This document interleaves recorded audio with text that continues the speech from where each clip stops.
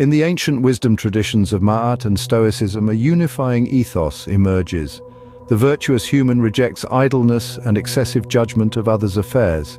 Instead, one should diligently cultivate skills, knowledge, and reason to positively contribute to the world. The Maatian ideal, embodying order and truth.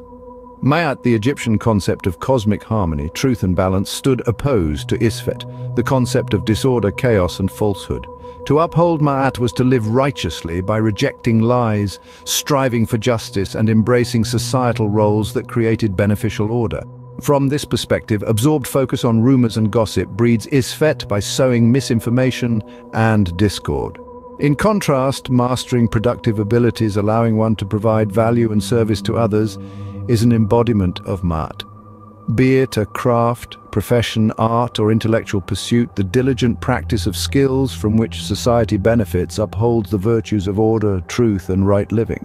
The Stoics viewed human beings as inherently rational creatures bound by justice and duty to positively contribute to our communities. They rejected obsession over trivialities and others' personal affairs as unproductive vice, violating our potential for constructive impact.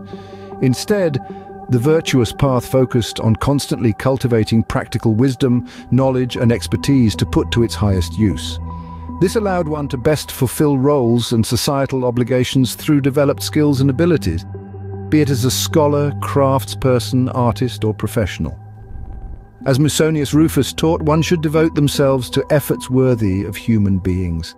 For both philosophies, idleness and judgmental fixation on others represents a pitfall of unfulfilled human potential. In contrast, the masterful and ethical application of our consciousness, efforts, and reasoning faculties in skillful, productive pursuits is the highest calling. It creates real benefit while embodying the ideals of harmonious living. By diligently refining expertise to positively shape the world, one transcends pettiness and lives an upright, purposeful existence, aligned with these venerable traditions' vision for righteous contribution to society.